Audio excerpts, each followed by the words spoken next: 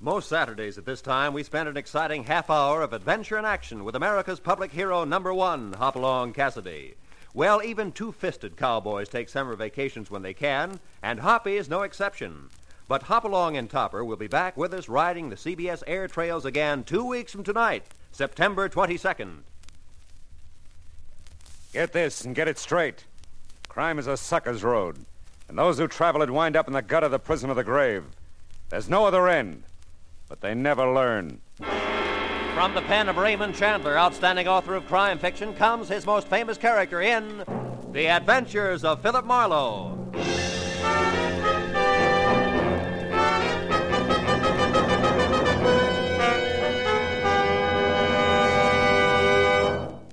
Now, with Gerald Moore, starred as Philip Marlowe, we bring you tonight's transcribed story, The Medium Was Rare.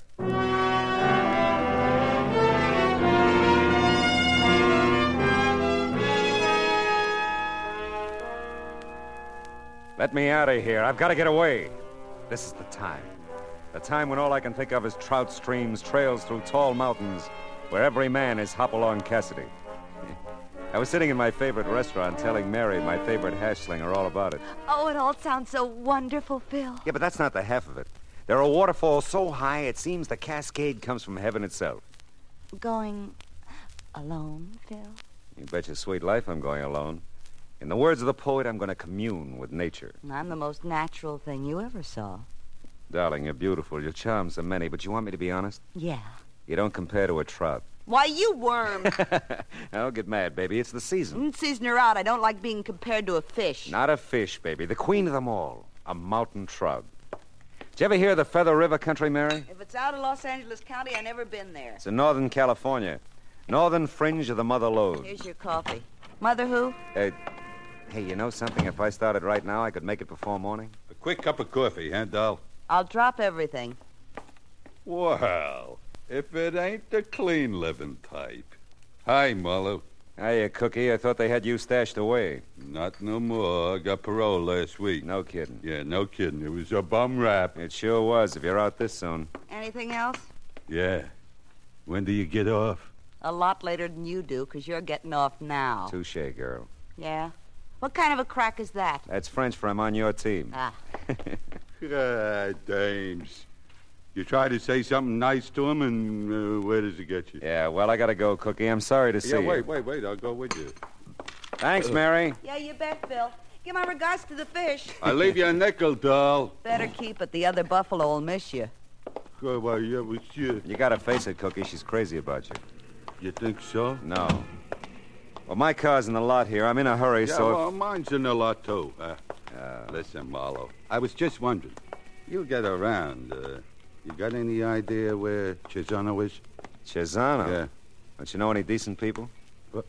Hey, Cesano's my pal. He's as decent as I am. You made the point, Cookie. Well, Seems to me there was talk he had something to do with you taking that rap in the first place, huh? listen, you don't think I'm trying to find him to knock him off or anything like that? Could be. You're about that bright. But it doesn't really matter. I don't know where he is. I don't care. I don't want to know where you are, either. Well, that suits me good. Only I don't know what you're so kissed off about. I done nothing to you. Neither is Cesano. You make my taxes higher. Yeah, how? Never mind. Oh, you'll kill me, Marlowe. You talk about taxes. Yeah. How'd you like to pay taxes on this job? This your heap? Yeah. One of them foreign things. Right-hand drive. Baby blue yet? It matches my eyes. What'd you do at San Quentin? Learn a trade? Sure. And a good one. You decent people go right on paying taxes, Marlowe. Us third-rate punks will get along. I watched Cookie's baby blue convertible cut out into the traffic. Got in my own car and drove away in the opposite direction. Yeah, Cookie cinched it. I was going to knock off for a while, head for the Feather River country. Well, by the time I reached my apartment, I could almost smell the pine trees. And while I tossed a few things into a bag, I saw myself every inch a modern Isaac Walton. Oh. You're Philip Marlowe. That's right. Oh, I'm so glad you're here. I've been calling you. Oh, I'm Lillian Collins. Are you? Well, I told Pat not to wait. who's Pat? The taxi driver. Oh, him. May I come in? Well, yeah, I guess so. Thank you. Oh, you're packing. Or are you unpacking? No, I'm packing. I'm going to the Feather Oh, River but you country. can't. What? You can't be going anywhere. I need your help, Mr. Marlowe. I really do, desperately. Yeah, well, I just thought I'd take a few days Of course, off. Can't it wait? I'll pay you, whatever's customary. I just don't know where to turn, and somehow we've got to locate them quickly. Leonard should be home within a Oh, week. wait a minute. Sit down. Mrs. Collins, is it? Yes, Lillian. Oh. Leonard's my husband. He's back east on business. Well, just what do we have to locate quickly? My jewelry. It was stolen last night. Oh, well, stolen jewelry's out of my line, Mrs. Collins. That's a police job. Oh, no. Oh, that is it. It can't be. Why? I thought about the police right away, of course, but I can't call them in. Leonard would hear about it, I know. It would be in the papers, and... You understand, don't you? No, I don't understand.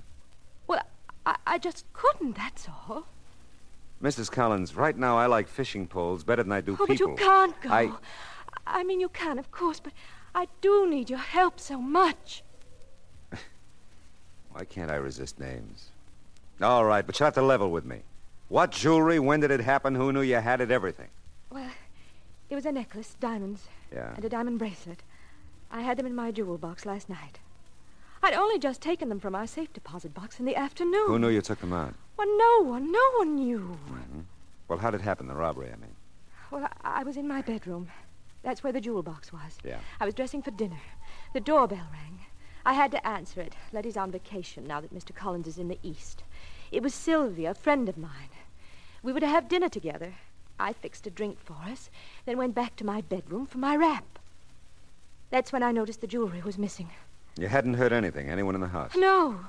Of course, the radio was on. Music, you know. How would anyone get into the bedroom? Well, the French doors open onto a little terrace right by the bedroom. I rather presumed whoever it was came in that way. Well, how much would you say this jewelry is worth? $10,000. Oh, that's what it's insured for. Anything else taken? No, not a thing. Do you wear this necklace and bracelet often? Oh, no, not really. When Leonard gave them to me, he said they were for state occasions. Last night was a state occasion. Oh, then. my goodness, no. Oh, that is, If you didn't intend to wear them last night, why did you take them out of the safe deposit box? I suppose you'll have to know. I needed the money, Mr. Marlowe. I have a debt Leonard knows nothing about. If I wrote a check for $10,000, he'd ask questions. I don't blame him. Well, there's just no need worrying him with it, that's all. He doesn't know you gamble, huh? I didn't say... You didn't have to. Have you ever pawned anything before, Mrs. Collins? No. No, I haven't. Well, I got news for you. You probably couldn't get 10 grand for them. Oh, but if they're insured... Doesn't matter. Unless you made a deal to have them stolen so you could get the insurance money. Oh, really, Mr. Marlowe? Really, Mrs. Collins? Okay. Let's drive to your place and look around.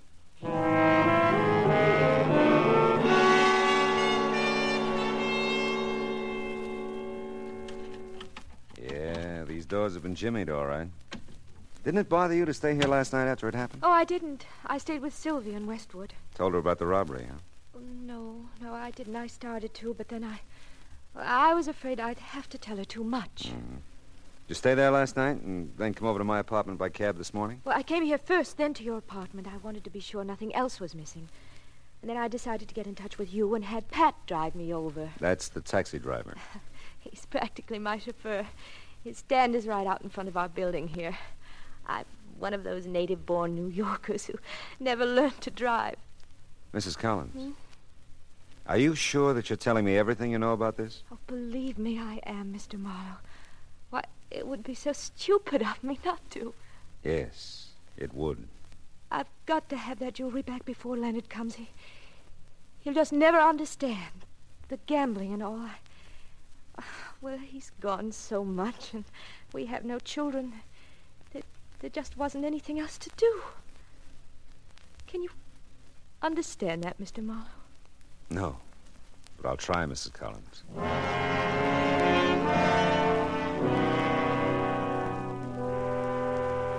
was something tragic about her. A woman of means and advantage who was husbandless part of the time and childless all of the time. I suppose that isn't an easy life, but surely there must be other ways to fill the emptiness, huh? Well, Lillian packed a small bag and asked me to drive her to Sylvia's. As we walked toward my car, a grinning taxi driver leaned out of his cab. Take you somewhere, Mrs. Collins? Oh, not this time, thanks, Pat. I'm freeloading. Okay, but don't make it a habit. I gotta make a living, you know. I know. See you later, Pat. He's awfully nice, Mr. Marlowe. Yeah, he seems to be. Tell me about your friend Sylvia.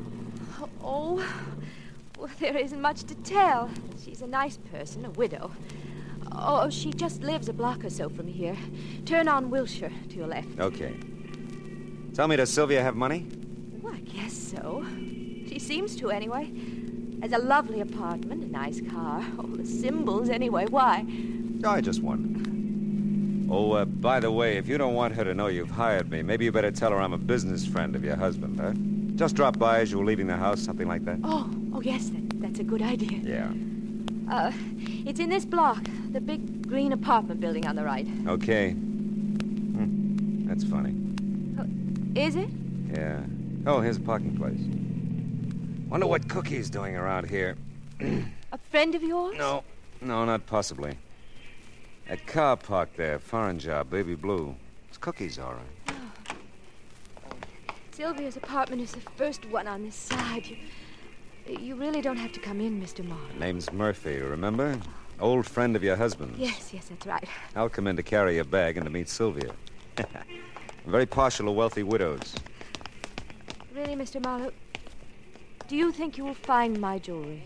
Well, I've got one idea so far, Mrs. Collins. If that doesn't work, you leave it up to me, huh? Yes, of course. Oh, here we are.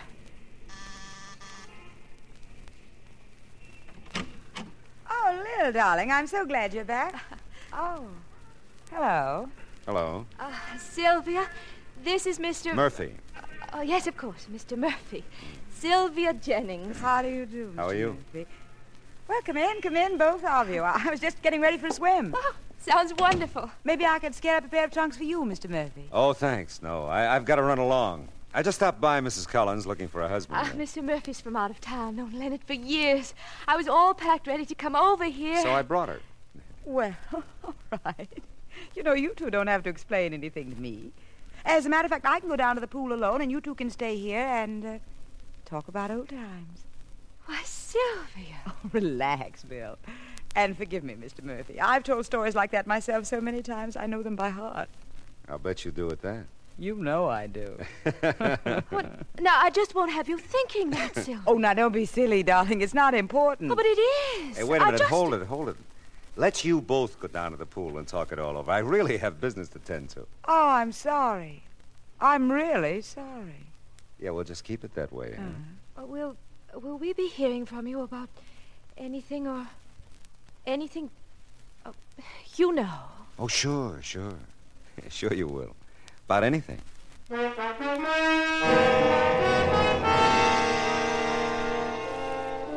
About that Sylvia. Well, the case was beginning to have its compensations. But I didn't figure Lillian Collins at all. Sometimes I thought she lied in her teeth, and sometimes I knew that she was just a bewildered dame who'd had her jewels lifted.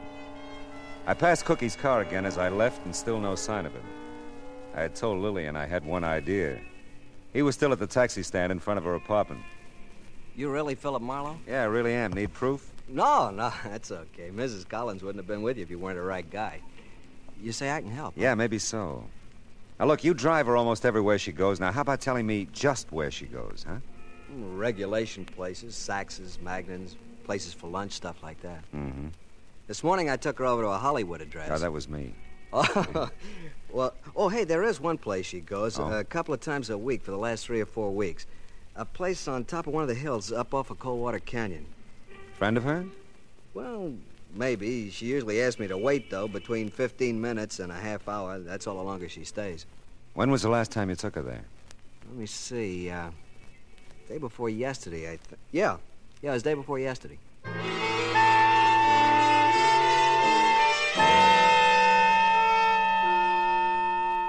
I followed Pat's instructions through every devious curve to the top of Coldwater Canyon. The thing that interested me most was not what was ahead, but what or who was behind me in the big, expensive car. The sun was hitting the windshield just right to obscure the driver. I slowed at the isolated address, noticed another big car parked in front. When I stopped, the car behind me stopped. A well-dressed woman got out and went into the house. As she did, she passed another well-dressed woman coming out. It looked like a change of shifts. As she drove away, I got out of the car and went up to the door. Someone somewhere was watching me. I could feel it.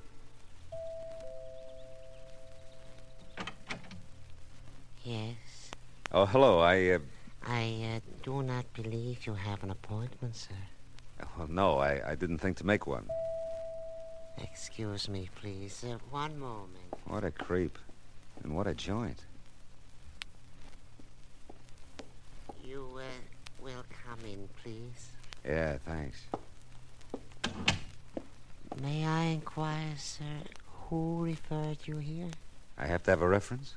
Madame must insist on references, sir. Oh, she insists, yeah. Well, I'm a friend of Mrs. Collins. Lillian Collins? Oh, yes. Mrs. Collins, yeah. Yes. You will follow me, then. Madame will see you now. More to the point, I will see Madame.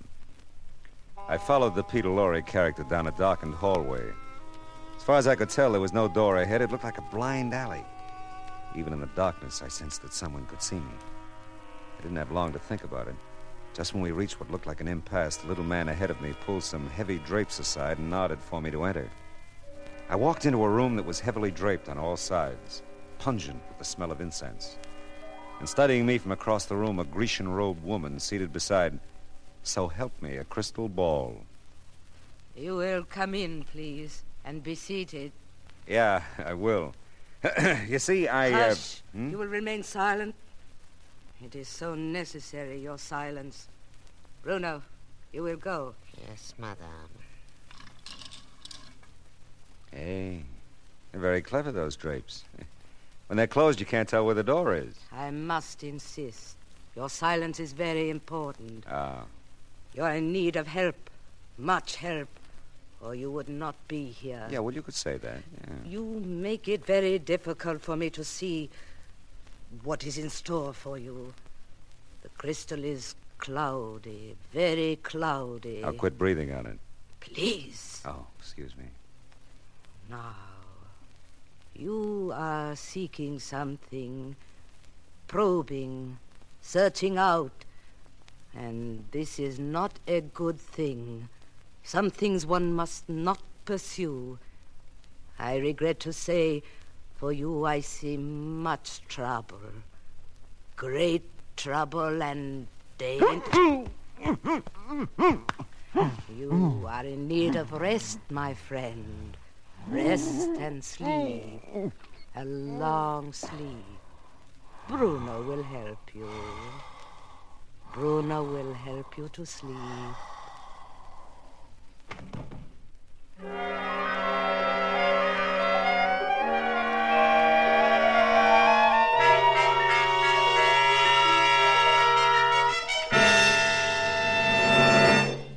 In just a moment, we will return to the second act of Philip Marlowe. But first, through the years, Red Cross has helped the victims of disaster, brought comfort to servicemen in camps and hospitals and to their families. Today, with the country rising to meet the challenge of aggression, the Red Cross has been asked by the government to undertake tremendous tasks. By giving generously to the Red Cross, you will help mobilize for the defense of your families, your community, and the nation. Give as much as you can. And now with our star, Gerald Moore, the second act of Philip Marlowe, and tonight's story, The Medium Was Rare.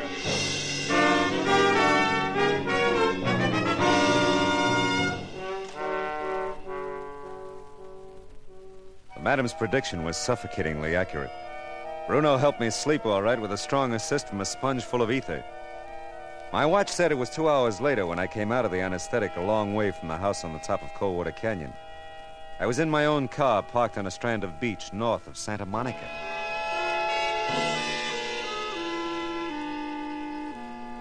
10 minutes and a blast of bourbon later, I entered Sylvia Jennings' apartment again. This time there was no sign of Cookie's baby blue car. I don't think Lillian will be long. She remembered some shopping she had to do. Did she? You don't look as if you felt very well, Mr. Marlowe. Oh, I feel just fine. I just woke up from a long sleep. And by the way, Mrs. Jennings, you really shouldn't call me Mr. Marlowe. Oh, yes. Now, where on earth do you suppose I got the name Marlowe? I really wouldn't know. Okay, where's Lillian, huh? I told you she went shopping. Without her purse? Well, what? That blue bag there. She was carrying it when I brought her here. Now, isn't that odd? Yes, isn't it? Oh, the door. Do you excuse me? Sure. Yes? I want to see Chisano. Well, you must be mistaken. There's no one here by that name. He was here, doll. I seen him. What? I'll just wait for him. No, you can't come in here. Well, Cookie, hello. Here. What is this, Marlowe? Well, it's one of those happy coincidences, Cookie. For the first time in my life, I'm glad to see you. Oh, close the door, Mrs. Jennings. Make yourself at home. I'm afraid I don't understand this, Mr. Marlowe. Yeah, well, I was afraid I wouldn't for a while, but stick around. I think things are going to clear up in a hurry. Listen, Marlowe, what's the pitch here? You noticed him? Not as well as I'm going to. You sure you saw Chisano here, Cookie? Yeah, I'm sure. He leave here about an hour ago with another dame. Listen, you Brunette, keep quiet. Cookie, blue and white dress? Yeah. And she didn't seem too happy about going with Chisano. Did you tell him? Sure. To a house up at the top of Coldwater Canyon. That's fine, Cookie. Then what happened? You wouldn't believe it. I'm all set to move in, talk to Chisano, when some jerk jumps me and stuffs my face full of a sponge thing. It was loaded. You passed out? Yeah, for a while. When I wake up, I'm sitting in my car, big as you please, down at the bottom of the canyon. I figured Chisano started from here. He'd be coming back, so I come back. And here you are. Interesting story, isn't it, Mrs. Jennings? None of it's true. Of course not. How'd you get a line on Chisano, Cookie? There's talk in town. He's got a new racket. Got something to do with a rich doll. You know who this dame is? Tell me. She's right out of the Blue Book, that's who. I don't figure her with Chisano. Except I gotta believe what I see. Yeah, Cookie, me too. Then maybe you two will believe this gun if you see it. What? Stay where you are and keep the hands up. I knew I'd get to know you better, Mrs. Jennings. Stop me if I'm wrong. You set up suckers, wealthy females, con them into visiting Madame who tells fortunes based on what you've told You're her. crazy and you're in no position to talk. Maybe then the Madame predicts some trouble for him, huh? Warns him of dangers ahead. Shut up. Like maybe your jewelry isn't safe where it is. Take it out of the bank, keep it at home where you can watch it, Lillian. And when the poor stoop does that, you come in the front door and Chisano comes in the back to cop the jewelry. I said shut up. Hey, Marlowe, you think that's the deal? I think that's the deal, Cookie. Hey, you're breaking my arm. Only if I have to, baby. Get the gun, Cookie. Yeah, sure. And bring Mrs. Jennings along, Cookie. The three of us are going to have our fortunes told.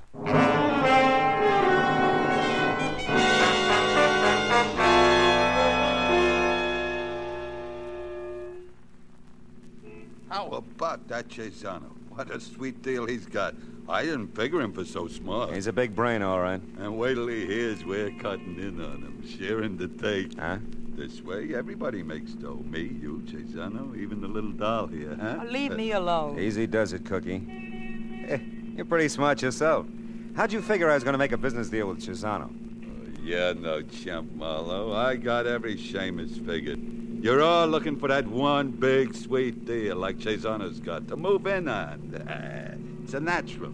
Yeah, you're right. Chisano will never go for it. He's got no choice, doll. Oh, hey, watch it, Marlowe. There's a geek in a prowl car ahead of you. Yeah, I've been watching him. Where's Mrs. Jennings' gun, Cookie? Right here. Why? Give it to me a minute, huh? You ain't gonna plug it. Come on, give it to me. Okay, but I don't get you. Thanks. You hit him. Yeah, and that's not all. What are you doing? You ran right into that police car. That's the way I played it, honey. Hey, that wasn't very bright. Oh, Mr. Marlowe. Got a couple of customers for you, officer. I had to move quick. Why, sure, but... You Oh, don't. yes, we do. The lively one's got a great racket. I'll tell you about it later. Cookie over there wants to see his parole officer. You want me to take them in? I sure do. And tell your brethren to come to 6956 Canyon Rim, top of Coldwater Canyon, right away, with their muskets loaded.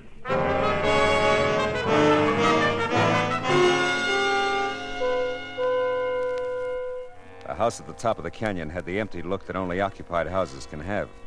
Cookie had tipped his hand just in time. I was better off traveling light. I knew I'd have no trouble getting in. Chisano was probably expecting me. I was so right. You're late, Marlowe. Well, some days it takes me longer to come out of ether than others. You must have done a good job, Bruno. I always try, Mr. Chisano. Oh, believe me, Chisano, he's earned a promotion. Get the business over with. Well, Madame, I didn't recognize you without your crystal ball. Never mind that, Marlowe. Okay, I won't. Where's Lillian? She's arresting. Ah.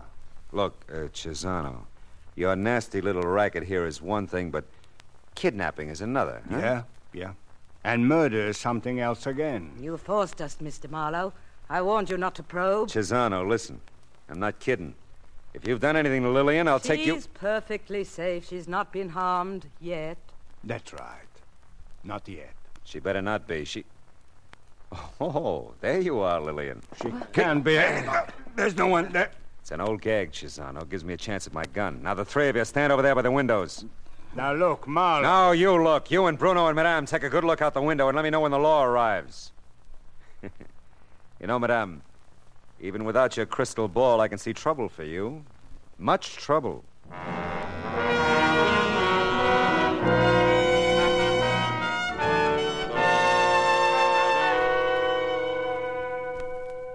Lillian had been given the ether treatment, too. We found her when the police arrived. She was okay, just thoroughly frightened. She wasn't all we found when we searched the place. Chisano hadn't fenced the jewelry as fast as he stole it. And the parade of women who came to claim it all later read like the social register. Social register. The elite. The 400. Yeah, well, I know a place where the 400 give way to 4,000 luscious, lovely mountain trout. Oh, the forest primeval, the murmuring pines and the... Yeah. You know what? I don't think I'm going to make it.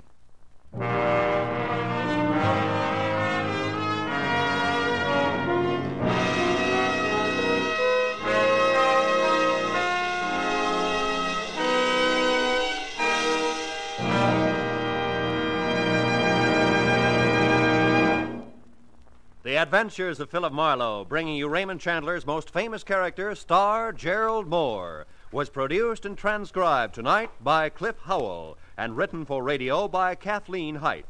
The cast included Gloria Blondell, Ed Max, Gene Bates, Harry Bartell, Betty Lou Gerson, Lou Krugman, Ida Reese Marin, and Jay Novello. Gerald Moore may currently be seen in the Santana production Sirocco. The special music for Philip Marlowe is composed by Pierre Garrigank and conducted by Wilbur Hatch.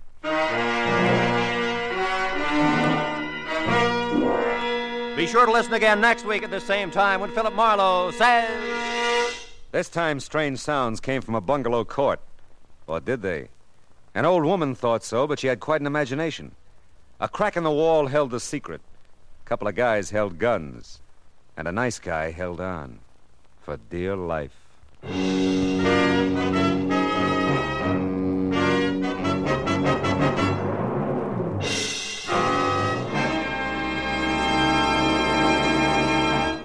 Just as systematic exercise builds a strong body, so does systematic saving build a strong future. Save systematically for your future and for your country's future with United States defense bonds. Defense bonds are Series E bonds, safe, sure, profitable. The systematic, easy way to buy defense bonds is through the payroll savings plan where you work. So for the defense of your future, for the defense of your country's future, buy your full share regularly, systematically, of United States defense bonds.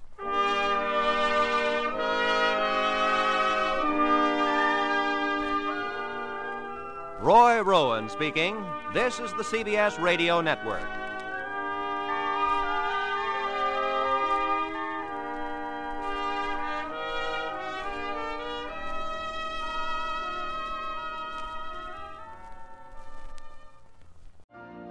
You've been listening to the OTR Gold Network. Find more classic radio at otrgold.com.